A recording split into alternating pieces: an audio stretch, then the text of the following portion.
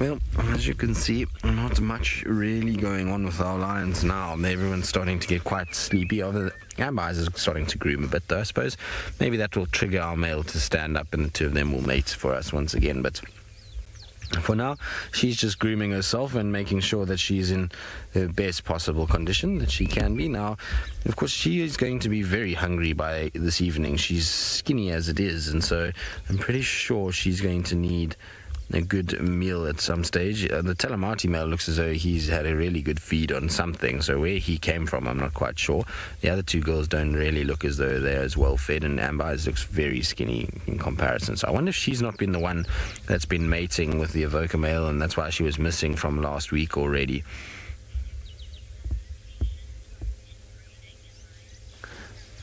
Sammy Jane, not here in the Sabi Sands. Normally what you find with inbreeding of lions is that it's a generational thing. It requires sort of 3 to 4 times mating within sort of pride for any effects to start to be visible. So the odd male that's related mating with a female here and there is really not going to do much to the genetics. Now, the Nkuhuma pride might seem like it's a bit of a kind of inbred situation with the Talamati male that could potentially be linked, and like I say, could, because who knows? I mean, these lions have distributed, and because they kind of, you know, cross boundaries and things like that, it's very tricky to know exactly who's who and where they come from, and we know lions get confused with one another all the time. So I say it could be related because I don't actually know for sure. And the thing is that at least there's a different kind of, theoretically, a different male in the mix here as opposed to the ones that have fathered these Nkuhumas. Now, the other thing is that there was a pride down in the southern part of the Sabi Sands that was far worse than these Nkuhumas. There was the Hilda's Rock pride, and there the mother and aunt mated with the sons of the one female, and they produced offspring, and those offspring then mated again, which was not ideal. So they were a raggedy bunch of males.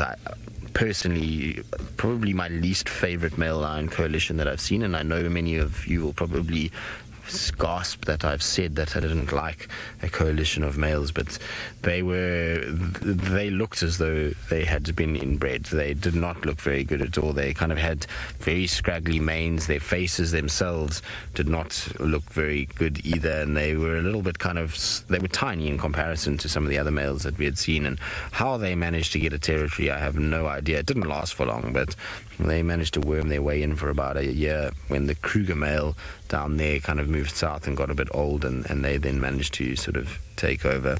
And I was very unimpressed with that whole situation, because the Kruger male was a beautiful, beautiful male lion. Unfortunately, he lost his coalition partner, and then a beautiful male by the name of Solo. So some of you will know Solo. He came out of the Salala pride, but he was really a pretty individual. And the two of them eventually joined, and had Solo arrived just a little bit earlier, I think the two of them would have kept those 3 Hilda's Rock males at bay, and would have been a really cool coalition to have watched for a while. And like I say, that Solo male, I'll try and find a photo of him at some point. I don't know, I've got one. I don't think I've got it with me, though. I'll try to bring it alive at some point. But he really was a magnificent individual. Had this beautiful, big, kind of square face and beautiful mane. And he was unfortunate in that he didn't have any other males to join up with, and therefore was never really a hugely successful male in terms of dominating an area. He ended up going into the Kruger with that Kruger male, and they spent a lot of time between Skikuza and Pabeni Gate, or Paul Kruger and Pabeni Gate, and dominated for a fair amount of time, but nothing as much as what I was hoping he was going to. I really enjoyed that male lion. He was one of my absolute favorites when I first started in the sands. He was one of the first kind of young males I watched grow out of a pride and start to go on his own. And like I say, he was absolutely magnificent. Beautiful, beautiful mane as well, and a big, big lion. He had huge sort of paws, and his body itself was rather large as well. So it was a pity that he didn't have any coalition members to kind of form with. But as you can see there is a lot of activity going on with our lions, and I think these guys are going to be down for the morning. Orbs is calling me. Go ahead, Aubrey. So I'm just going to quickly use the radio just to chat to him. I think he wants to come here.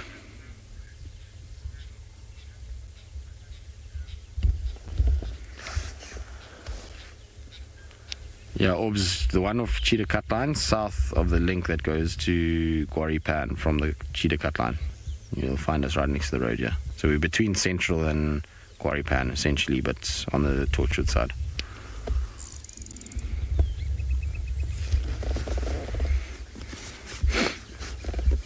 So just getting Orbs to come and join us and to see whether or not he can find us, and I'll try and get him here. I'm pretty sure he'll find us quite easily. We're not far from the road. And so while we get Aubrey this side, let's send you back across to Jamie and see if she's had any other luck with this male leopard.